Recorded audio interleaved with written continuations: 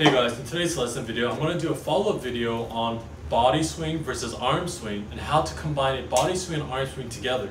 So if you haven't watched the first video, I'll leave a link in the description below, so go watch that video first. So what we have to talk about is that I had a lot of people ask me about when's the correct time to swing our arms towards the target. So to answer that question, what I would recommend is that for the top of the backswing, what we have to do is we have to push our butt back and unwind our body and recenter to around halfway down. And once we're in this halfway down position, then we could swing our arms towards the target. So from the down the line video, what it's going to look like is that for the top of the backswing, we're going to push our butt back, get my lower body and my ribs to go back to around my setup position. Then from here, now we could swing our arms towards the target and release the club.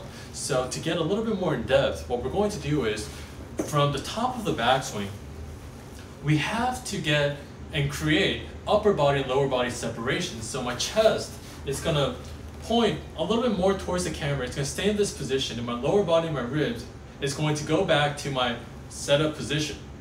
And then from this position, now I could swing my arms towards the target. So if you want a simple way to think about this, so this alignment stick just represents where my zipper line is. So from the top of the backswing, once we create that separation, as soon as the alignment stick or my zipper points at the golf ball, then I have the green light for my arms and my upper body to swing towards the target. So don't overcomplicate things. As soon as my belly button or as soon as my zipper line passes and points somewhere towards the golf ball, then I have the green light and I have enough separation for my arms and the golf club and my upper body to rotate towards the target. So it's going to look something like this. From the top of the backswing, as soon as my belly button and my zipper line points somewhere towards the golf ball, then I have the green light to swing my arms and to really release the club towards the target. So it's that motion right here where I create that separation, and once my belt buckle, my zipper points towards the golf ball, then I have the green light to swing my arms towards the target. And if I do it in one motion, it should be very smooth.